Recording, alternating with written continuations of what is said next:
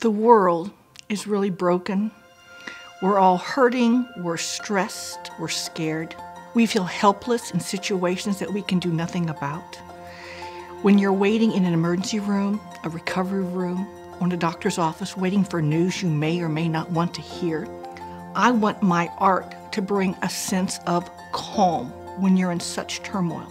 I want those negative thoughts, those negative feelings to dissipate, and I want to replace them with utter peace.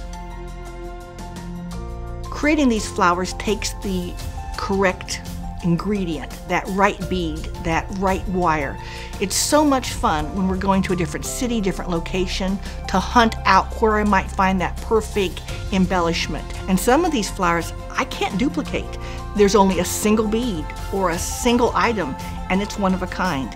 And that's what makes it really special. These glass flowers appeal to a 2-year-old and an 80-year-old.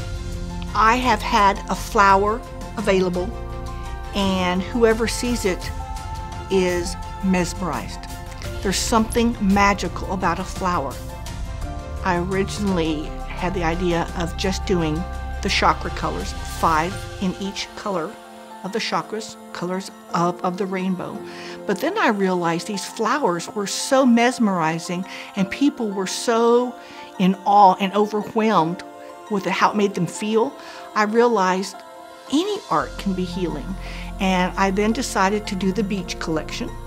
The beach collection is incorporating sea glass into most of these pieces, and the color palette was soft blues and soft greens. I then decided that that feel looked so good with the aqua that we decided to expand and make a Southwest collection using aquas and corals. I wanted them to be spectacular and show-stopping, that I could then put them on prints or have them as prints, put them on aluminums, put them on canvas, and have people walk by and say, wow. I'm a whole new person. I am so, I'm so excited to do something that makes me so happy, and hopefully will bring joy and happiness to others. And that's the whole reason I'm doing this.